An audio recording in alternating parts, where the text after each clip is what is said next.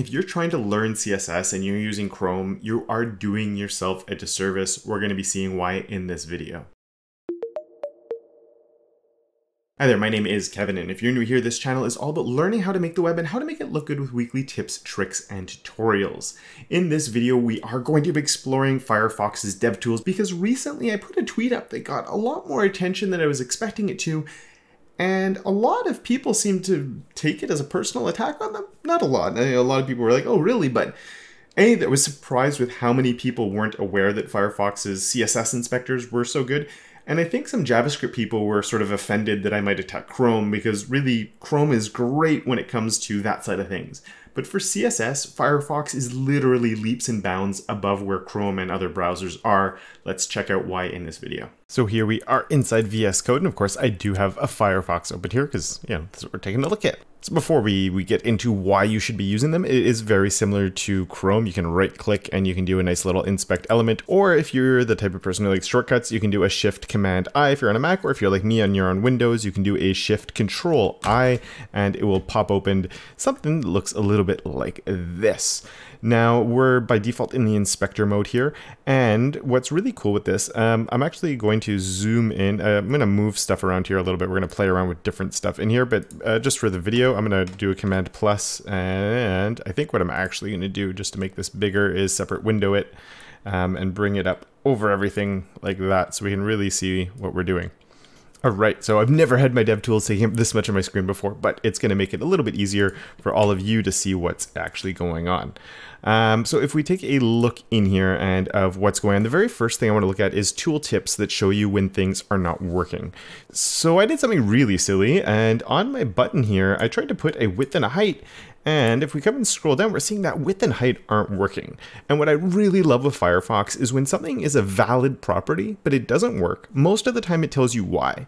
So I'm going to click on this little guy here, and then I'm just going to click on my buy now, and it highlights it. And if we come and look and I find, I put a width and a height and they're not working and I go, why? Well, look, we get a little tooltip here. We get this little eye. So it's not just saying like, if if you misspelled something like here, you're getting a little warning saying that invalid property name. So that's saying that this just doesn't work because it doesn't know what it is. But when I hover on top of the eye, you can see height has no effect on this element since it has a display of inline. Try adding display inline block. And really cool, they give you a learn more that you can click on. And if you do click on more, to bring you to the MDN article that talks about height itself. So it might not always bring you somewhere that gives you an answer, but it's pretty cool that they try and help you like that. So width, we can see the same thing right there. So I love that, but not me.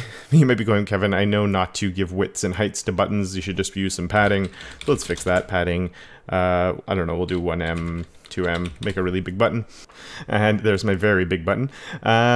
But let's say it's another situation where I wanted these to be 2 columns. And if we come and we take a look up here, you can see I did my min width 600 pixels, and I'm pretty sure I'm bigger than that. And I did, man, I'm doing my flex direction row. Why is it not working? And this is infuriating me. And I can't figure it out. I grab this little guy, click there, make sure I grab my calls. And then if I find that, here we go, flex direction row.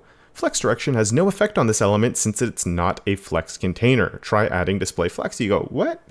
I forgot to add display flex. That's weird. There's 2 times this might come up. So this was in a media query and I sort of did that on purpose to say maybe you forgot to put it over here to start with. Or it could be even if you had a display flex, but maybe you did display flex or something like that, and you made a silly typo and it's still not working. This can really help you out in actually finding it, because obviously we're getting this here, but right there you're going, I'm sure I did. But you look up and then you're starting to, oh, I made a little silly typo. So you can come there and fix it, and then you get the 2 columns that you're hoping for, something like that. So these little tooltips, and again, this is if you're trying to learn CSS. These types of things are lifesavers in explaining, I know I'm using a valid property and now you're telling me that it is valid, but this is why it's not working. How amazing is that? If you're trying to learn something and you get these little hints along the way, it is absolutely amazing. Now, something that wasn't part of my original tips that I was in my script, but you'll also notice here now I get this little flex that shows up. So it's really cool here in the DOM. It actually shows you when something's a flex container. If you had grid, it would show you that it's a grid container. And also, let's go in section 2 just really fast. You can see it says event, and if I click on that, it tells me that It's a click event, and I can actually get more. I can see the function that happens when I click on it. I can see that it's bubbling and a bit more. So that can also be really, really cool and really, really handy.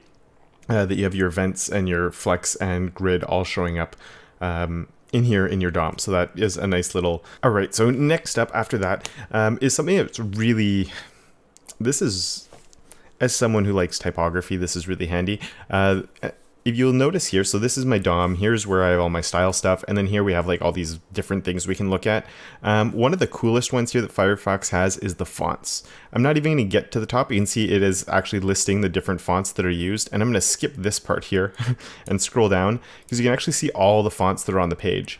And you get the information on those fonts. Now I only have 2 in this specific page, but actually let's just go and check out my actual website. So here on my site, if I go over to the fonts tab, let's just move some comparison. If I go to my fonts here and I scroll down a little bit, all fonts on page, you can see here it actually lists everything that I'm using. So basic styles once again. But you can see that I also have the Merrydale, even though when you're looking here, you're not seeing it right away, and it's because it eventually pops up there. And I have the emoji UI. Did not know I was using that. I wonder where I'm using that. Interesting. I'll have to check that out. So just learned something new about my own site. I'm going to leave this open actually for a little bit later. But one of the other things, so that's cool. You can just easily identify any font that's being used, and super nicely. And as we saw here, we can even highlight where different fonts are just by hovering on top of those. So if I come down, so I can see I have my the sans and the black here at the top. So you can highlight the different fonts and find where they're really being used on the page. But I think my favorite thing here is this cool thing. So we have the size. So let's go and actually we're going to select this guy right here. So we're selecting that heading.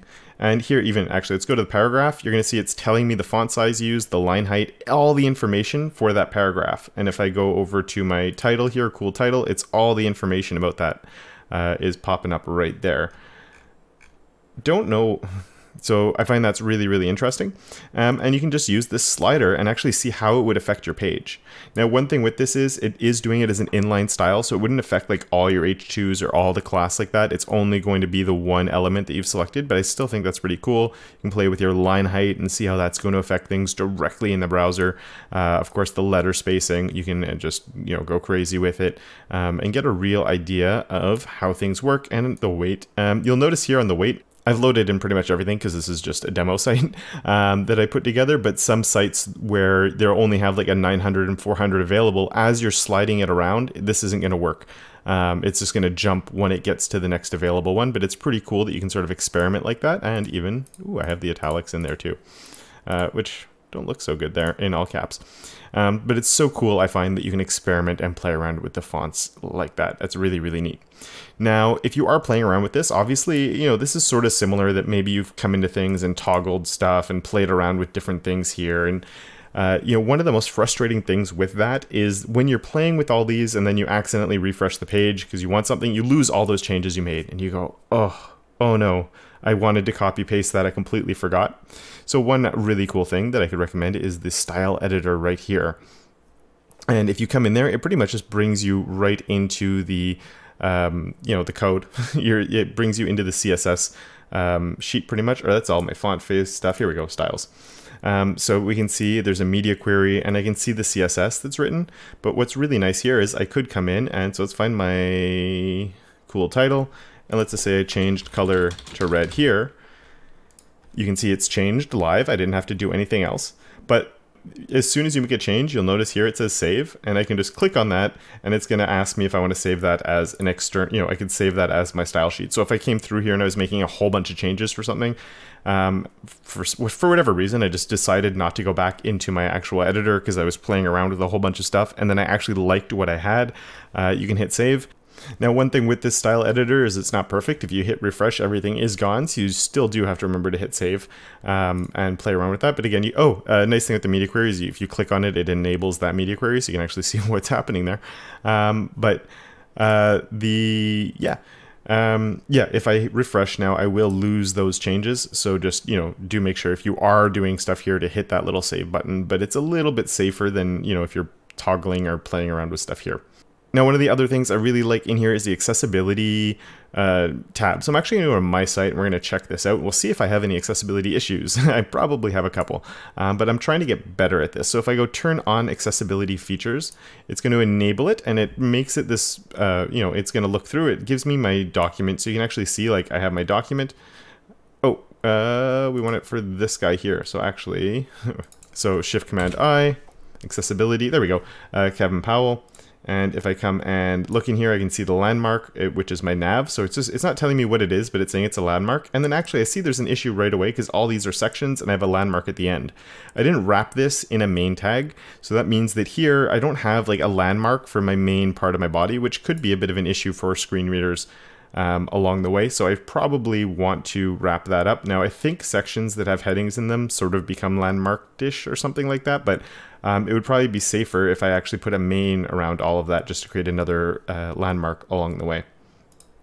And you can sort of see how things are broken up, and there's text containers, and you get an idea of how a screen reader might go through and what they're seeing and all the different things that are coming through on that. This isn't really the best part of all of this. If you come here and you click on this, so that might be, if you're on the inspector, you can grab stuff like that. If you're on the accessibility one and you click this guy and you go on something, this is where you can get, similar to Chrome, where it gives you the contrast ratios. So you can see that I'm getting a good contrast on those.